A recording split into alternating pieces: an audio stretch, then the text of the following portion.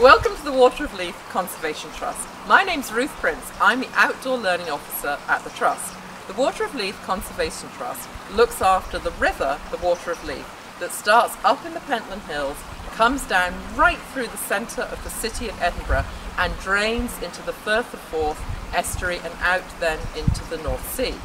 Today we're going to be looking at some of the environmental issues that the river has faced both in the past, now, and how we intend to look after the river in the future. I'm going to be chatting with Charlotte Neary, our Community and Volunteers Officer. Charlotte, you've now worked for the Trust for 21 years. When you first started working for the Trust, what kind of environmental issues did the river face? We'd do a clean-up on a Sunday, about 30 people would show up, and in 2.5 hours we used to be able to fill a cage with litter. A cage is about 2.5 skips worth. Wow. We don't even order skips anymore, but back in the day we used to fill one of those really quickly. The litter was old industrial waste, basically, from the old milling industry. It's things like contorted sharp metal, barbed wire, leaching machinery, old oil going into the river, half-empty paint cans. Other issues that we've had that have kind of gone away now were after a storm there used to be lots and lots and lots of supermarket plastic bags all getting wrapped around trees at the high water level. Well, that's wonderful news about the plastic bag charge. That's really reduced the amount of plastic bags we're getting in and around the river. That's great news. Yeah, and those plastic bags were thin, so they broke up easily and then they were consumed in little bits by fish, and then anything that ate the fish, like otters for instance, it would build up in their tummies really. So the Trust has really grown, and now we have 2 conservation workers delivering 5 to 6 tasks every week with an amazing dedicated crew of volunteers, without which we wouldn't be achieving what we're achieving. What are some of the environmental issues that the river is facing today? We're still needing to do clean-ups, can't get complacent about litter. Every conservation task we do has an element of a clean-up in it. We're finding a lot of this kind of litter actually, lunch pack litter, disposable items. Yeah. Sometimes that's just left beside the river, somebody's had a picnic or a takeaway and just left all their containers by the river. Sometimes it comes through land drains. So there's a land drain over there in fact, and if sometimes things get washed down the street, end up in a land drain, and that can end up in a river. That's incredible, because most people don't know that, do they? No, and it's not just hard litter, anything. So if you wash your car, that washings can go into the river. We've had, actually from that land drain, I once came down here and the whole river was smelling like roses, and I thought that was very unnatural, and in fact what was happening was that the laundrette was pumping all its washings into the street that was going down a land drain and coming straight into the river, and that harms the river as much as sewage or something. So that's amazing. So do you mean if I was in my city street just to pour like some old paint or something down a land drain, that could end up in the Water of Leith? Yeah, definitely. Wow. In fact, during lockdown, when everybody was doing a lot of home DIY products, that was one of the major issues. There was white spirits, white paint running down the land drains into the river. I don't think a lot of people know that. So I know historically, Charlotte, in Edinburgh, people used to often throw their sewage on the street or in the river. And now we've got sewage pipes that take our sewage away. It still can get into the river. In fact, the Water of Leith has a few different combined sewage overflow pipes, so that in a storm event, instead of all the sewage coming up through people's toilets and showers and sinks in their homes, which wouldn't be great. No, that'd be awful. It actually gets washed out through a pipe into the river. Oh. So the idea is that there's so much water in the river in a storm event that it doesn't harm the biology. It dilutes it enough so it doesn't harm the biology. However, this sewage system went in the 1850s. It was an old Victorian brick sewage system, and sometimes it cracks because of tree roots and things. So sometimes you do have issues with sewage getting into the river. The other thing is that, okay, so the actual raw sewage itself is diluted enough to not harm the biology, but that doesn't say anything about the aesthetic pollution. And by aesthetic pollution, I mean like the hard things. So wet wipes, those funny things you put in your ears, or you shouldn't put in your ears to clean them out. Things that might fall down your toilet. So if you put something down the toilet, like a sanitary product, in a storm, that will end up in a river. It will end up in the water of Leith. And you do see them on the side of the river after there's been a high water event, don't we? Yeah, and that's another thing that our volunteers do. After a storm event, we go and wade the whole length of the river, pulling all that sanitary products out of the brambles and out of the trees, because it's all made up of plastic. And it, again, like the old plastic bag issue, breaks down into these tiny little bits that get consumed by fish and invertebrates and birds like kingfishers. That's terrible. How does wildlife get affected by water quality? Water quality is bad, things like invertebrates that live in the river die. There's a type of invertebrate called a mayfly nymph, which is pollution intolerant. So that's a tiny little bug that starts its life in the river. Eventually it bursts out the river as a mayfly, it lays its eggs, and the whole cycle starts again. But there's a lot of different invertebrates, hundreds of different types of invertebrates in the water itself. And that is food for fish.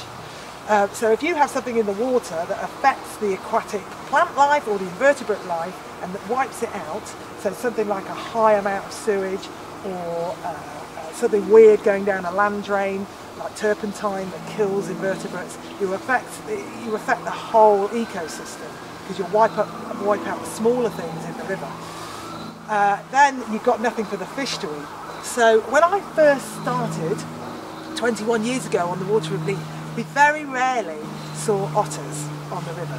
I think that was because there wasn't a good enough fish source for them to eat. So they weren't here because there was not enough for them to eat. But since the biological health of the river has improved, we've got more and more otters using the water of Leith. Last year we recorded 9 different otters on using the water of Leith. That's wonderful. And we also had a beautiful little litter of otters, which I was lucky enough to watch a mother bringing her 3 babies into the river and teaching them how to fish, which was a wonderful experience. For an urban environment, that's incredible. Yeah. And it shows a really big improvement in the water quality just in the last 2 decades. So we've now come down off the walkway. We're in the beautiful, protected, ancient woodlands of the Craiglock at Dells. And as soon as I stepped off the walkway and came down to the river, I was overwhelmed with this gorgeous smell of watermint and sweet cecily. And it's just a lovely summer's day down here, and we're surrounded by this wonderful biodiversity here right in the centre of Edinburgh. And yet I know all this biodiversity wouldn't be possible unless we did work to fight back the invasive plants that also live around here. And I know, Charlotte, you've been doing a lot of work for a number of years on invasives. That's right, with the volunteers too. We've got 3 main invasive plant species along the water of Leith: Himalayan balsam, Japanese knotweed and giant hogweed. There's one there. We control all of those plants using volunteers, and in fact we're standing in one of our test plots that we're looking at different ways of controlling giant hogweed along the water of Leith. We're doing a 4-year research project with Napier University looking at the effects of using a herbicide, using digging and using a reduced amount of herbicide on not just the giant hogweed but all the other plant species in the field plots. We know that really the big environmental issue that we're facing is climate change. We're looking at a temperature change of 1.5 degrees centigrade, and that's only if all the governments meet their targets. On a river, that affects the whole ecology of the river, it affects the life cycle, it affects food chains. So how can the work of a conservation charity like the Water of Leith Conservation Trust work to reduce the effects of climate change? We need to build resilience in the biodiversity. Right now here we are in a meadow, lots and lots of different species of wild plants here, 72 I think. And you can just see all the bees and the flying insects and the butterflies and the moths pollinating all of these native flowers, and that is, just a testament to the biodiversity in the green spaces along the river. And the river connects all these green spaces together. It connects the countryside to the sea. It connects, it goes right through the middle of a capital city. It collects the parks and the wild space. It's not just about the green space. We also want to increase the fish passage in the blue space, the river itself. What about, you talk about connecting up green space and blue space, but why is it so important that green spaces are connected? Otherwise, species are just restricted to one area. If they've got a safe way of travelling between different green and blue spaces, their population will be a lot more genetically healthy. We've talked a lot about the river in its urban setting. There's a good 12, 13 miles of river up in the Pentland Hills that's agricultural, grazed by sheep and cattle, and then there's also some forestry up there. How can we work in that part of the river to reduce the impact of climate change? I feel like that it's all about carbon mitigation up in the rural parts of the river, in the upper catchment. In fact, there's quite a lot of long-term goals highlighted in the Water of Leith Management Plan, which can be downloaded from our website. I'm thinking about things, or we've been thinking about things like the restoration of peat moorland or preservation of existing good quality peat moorland, like right up at the source. Also tree planting in appropriate places, and also meadow floodplains.